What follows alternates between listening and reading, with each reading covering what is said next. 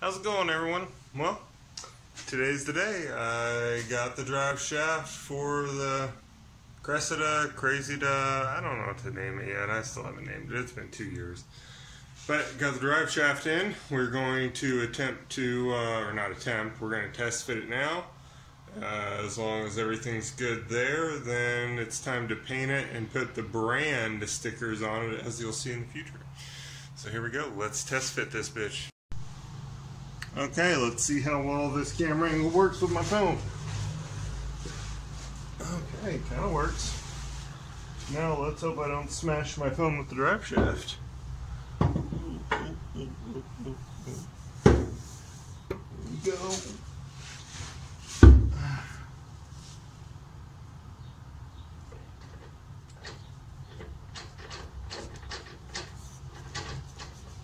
Oh yeah, that drive shaft is perfect. Oh, I'm an idiot. I forgot about that hoop. Okay then.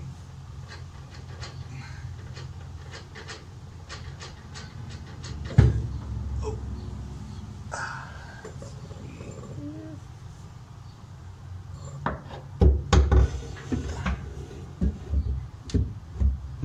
Oh.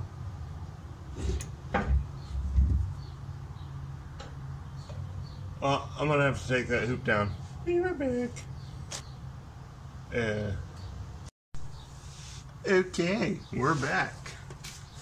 I don't know. Oh, you can't even see what I'm doing, but you can hear it.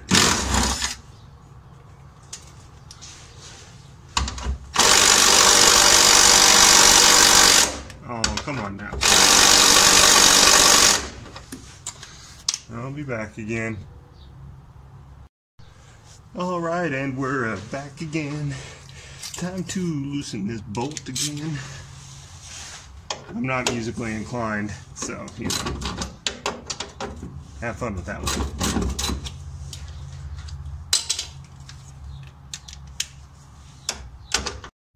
Damn, that hasn't been recording. So, got that brace off. I really suck at this YouTube thing, if you can't tell. And, now shit looks awkward because I forgot to take the diff bolts out. Diff bolts. They're out now. So let's finally test fit this thing.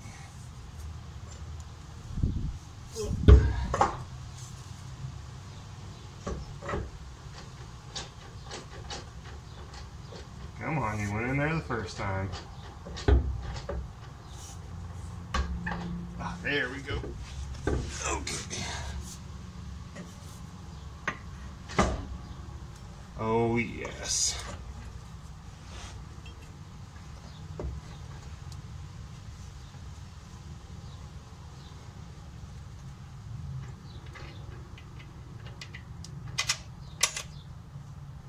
Perfection. Look at it. Would you look onto it? Just look onto it. Let's look onto it together. Oh yeah. She's got a shaft, boys. Or he's got a shaft. I don't know how you want to look at it. Okay, that was probably horrible. So, now we're going to pull this bitch back out, paint it, put that Husky Nation brand on it. Alright, so now that we know that it fits, we have it hanging up. And in today's episode, we're going to teach everybody how not to do something. This is how not to paint this. This is absolutely the worst and most wrong way to do it. I have it hanging from my garage from an aluminum welding rod right next to the car. Didn't have masking tape, so I used electrical tape right here. Should probably go into higher detail and like just mask these out and paint the whole U-joint. Sorry, paint the whole U-joint, but I'm not going to do that right now. Maybe I'll do that in the future. I don't even know if that's needed. But for sure, the main part of the shaft is now going to get painted. So, enjoy the shitty camera work and paint this.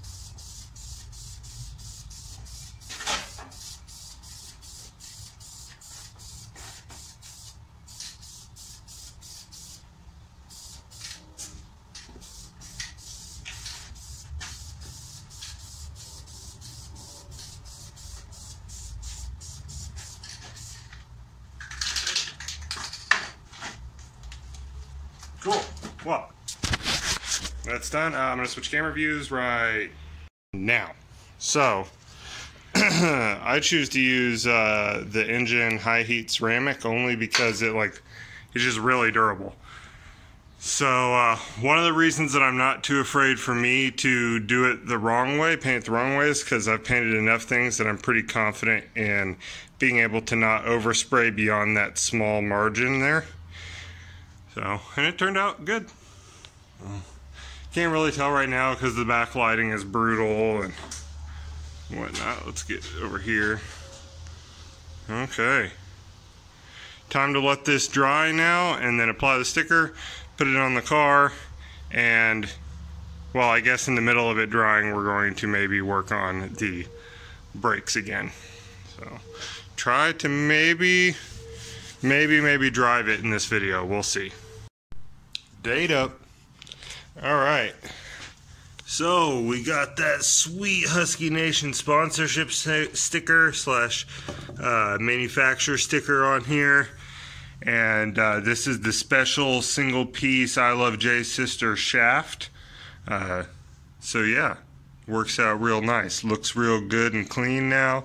Been waiting a long time to use these sponsorship stickers, and I think this is a perfect location. It'll be especially hilarious for the next owner whenever they jack up the car and see this and wonder who the heck is Jay's sister. So, alright. Time to get this up in the car, that brace on there, and then start messing with fluids again and hope we don't have another catastrophe like yesterday. In today's journey into the deep gray, we travel underneath the car to view the finished drive shaft installation.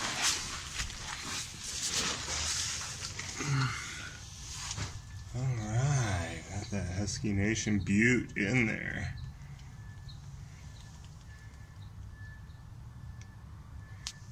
Got the brace back on, and I guess while you're under here you can take a look at, here's the fuel line tidying I did the other day. All the mounts. Let's see if I can turn the light on for you. There we go. All the way up there. And then here's the brake line coming back that I had to make. All tidied up. So far, no leaks in any of these. So, yeah, buddy. I don't know why I said that. Alright, on to the next project. Here we are again. Okay, now that the reservoir is patched up with the JB weld, once again, don't do this. I'm an idiot that just wants a temporary fix because I want to drive the car until I can get that reservoir replaced. And also, I'm willing to risk it. Maybe this works, maybe it doesn't work. Since I'm getting another reservoir anyway, I'm going to run this one until it stops working. Hopefully that's longer than 30 seconds from now. I got to tighten down as well as I can on the last bit of plastic nut where the JB weld is. I learned from yesterday's catastrophe and covered up everything down here, all my electronics with plastic. And I've also learned because of this, because I had not thought about this before where I placed these and that, I'm going to build some kind of shield for all of this so that you just quickly pull it off, then you get to the electronics so that those are always like perfectly safe. Alright, here we go. Fingers crossed. Or as Tommy would say, cross your dicks. Still, there we go. Still some fluid in there.